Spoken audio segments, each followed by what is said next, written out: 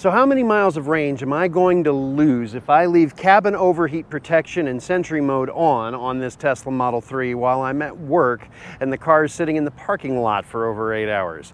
I'm going to investigate phantom drain.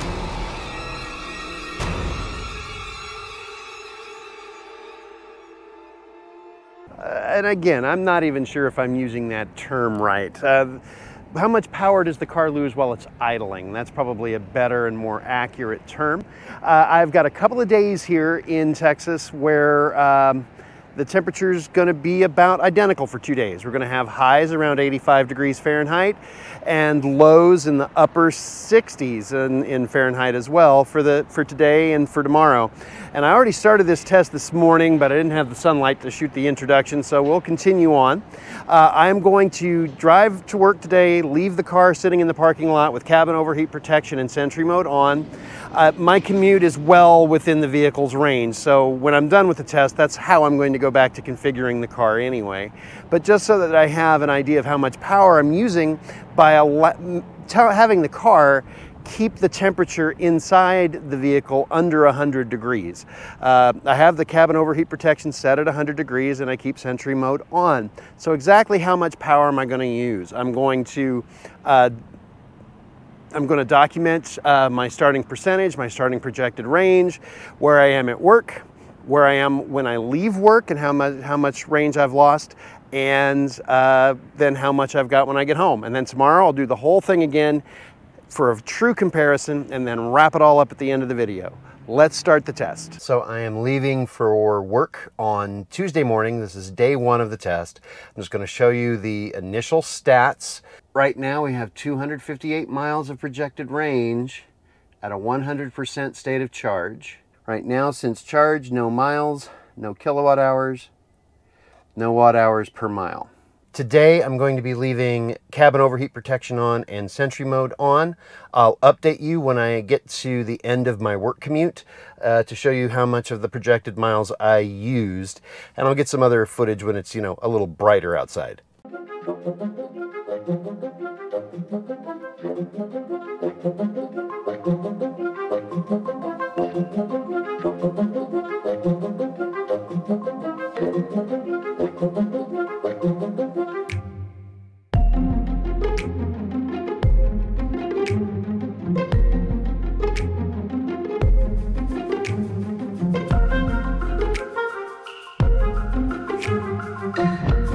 I'm pretty much at work, just around the corner, and I'm going to give you a report on the drive. So let's take a look at the stats on the screen. We've gone 27 miles, used 6 kilowatt hours at an average efficiency of 219 watt hours per mile. We have 232 miles of predicted range. We're at 90% battery state of charge, 90% state of charge. 232 miles, that means that we've used 26 miles of projected range to go 27 miles. So that's fairly accurate. Now the car is going to be sitting in a parking lot for a few hours, take about a 4-mile round trip to another location in the middle of the workday, and then sit in the parking lot for about another few hours. And we'll see how much battery and how much range I lose with cabin overheat protection on and sentry mode on. It's supposed to be mid 80s today, like a high temperature of 85 degrees Fahrenheit. So the cabin overheat will for sure kick on, and we'll see how much I lose with the car parked in what some might call phantom drain. End of the workday, so kind of the halfway point on this experiment for day one, or the quarter point of the experiment. Let's take a look. We are at 213 miles now of projected range, but since the charge, 34 miles and 8 kilowatt hours, and that means that I drove an additional 7 miles already while I was at work. So 34 plus 214 puts me at 248. That means I've lost about 10 miles of range today. It is 85 degrees Fahrenheit. 85 degrees Fahrenheit was the forecast high for today. And I think if my math is right, yeah, 240, that's 247. I've lost 11 miles of range today due to the cabin overheat, which I did get a notification that it kicked on a couple of times. I'm going to drive home and see if that 11 miles holds. And then we're going to do this whole thing again tomorrow, but we're going to turn Sentry mode off and we're going to turn cabin overheat protection off. But first, this will give us a baseline.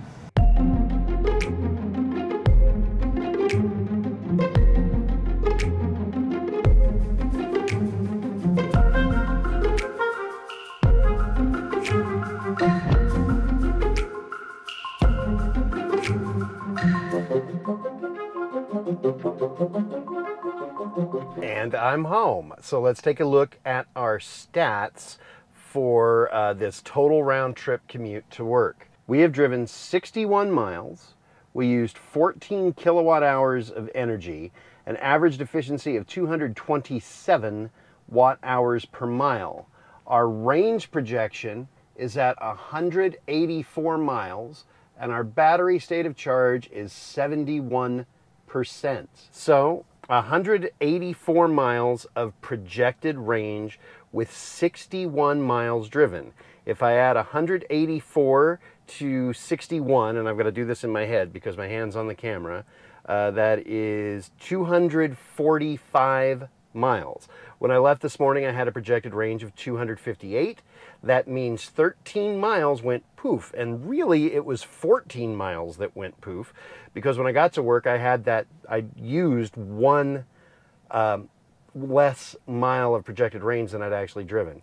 So, but I'll stick with the projection of 13 miles that disappeared. When I left work, it was at 11 miles that I lost due to phantom drain, and 2 miles of range just for the difference of the drive back. Full disclosure, when I leave in the morning, the car is plugged into shore power. It's plugged into my level 2 charger at home, and the car is programmed to be preconditioned for both the battery and the cabin for a scheduled departure time. So the car didn't have to work to get itself ready to go on its own power. It was still plugged in this morning.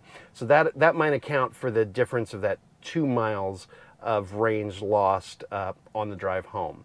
So tomorrow we're going to turn off cabin overheat protection. We're going to turn off Sentry mode, and we're going to see if I get home with that same number of 13 miles that went poof while the car was just sitting. And it will be tomorrow. Now, it is the next day now, and I'm actually going to back up to where I was when I left at the house, where I don't have the best lighting. So here we are for day 2. I'm going to try to get my face a little bit more in the light. Sorry about yesterday. So let's take a look at the stats before we go. Again, we are at 258 miles projected range and 100% state of charge. Everything's at 0 on the card. And I'm going to go to safety and scroll all the way, well, not quite all the way down. I'm going to go to cabin overheat protection, and I'm going to turn that off as well. And now we're going to see what the range is like at the end of the day. I'm at 71 degrees Fahrenheit before we go, and I'm going to go to work now.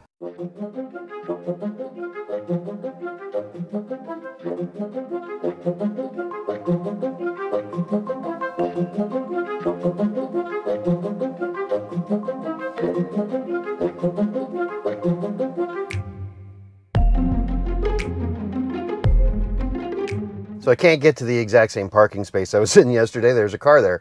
But I am just around the corner from work again, and let's take a look at the stats from this morning's commute. We drove, well, I should say I drove, 27 miles, used 5 kilowatt hours for an average efficiency of 203 watt hours per mile.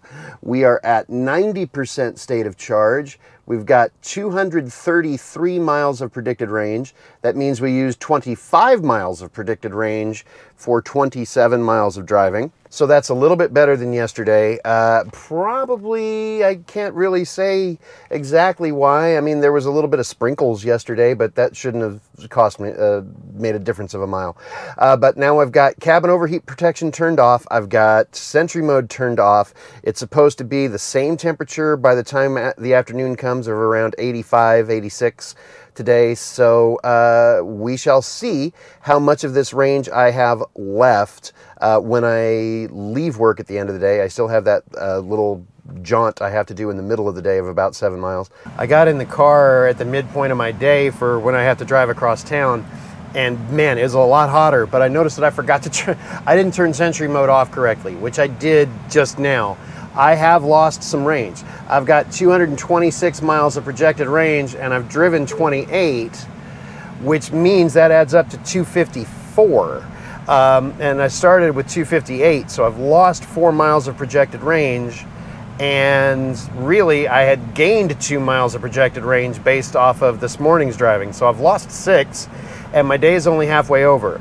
I'm wondering if that's because I didn't get sentry mode turned off the correct way. I have sentry mode turned off the correct way now. So I'm going to check back at the end of the workday and see if I lose more now that sentry mode is fully turned off and cabin overheat is turned off. But oh man, it was a lot hotter in the car when I got into it at first. The workday is over. I'm going to take a look at the current stats and then start the drive home. We're at 215 miles projected range. We've driven 34 miles today using 8 kilowatt hours, 236 watt hours per mile. 34 miles plus 215 miles is 349. So at this point yesterday, I had 11 miles of range that had gone poof. Today it's 9 miles of range that have gone poof, which is not much, and it's very warm in the car when I got into it. You can see on the thermometer estimation, it says it's 86 degrees Fahrenheit, which is basically exactly what it was yesterday at this time. So I'm going to drive home and see if it works out.